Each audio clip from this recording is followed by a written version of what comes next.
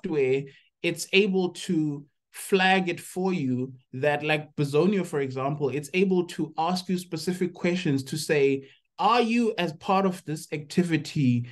processing account numbers? And when you then produce the ROPA, the record of processing activities that the law requires you to have, when you are doing a gap analysis,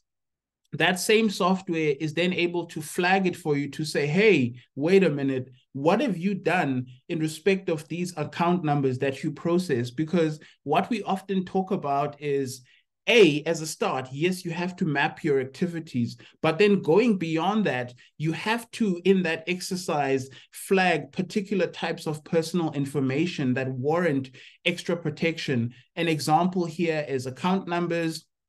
children's personal information, special personal information, and the like. So it's, yes, we want to know what our data processing activities are and all of the information that we process, but in particular, we are on the lookout for account numbers and other types of really sensitive information that the law attaches some serious consequences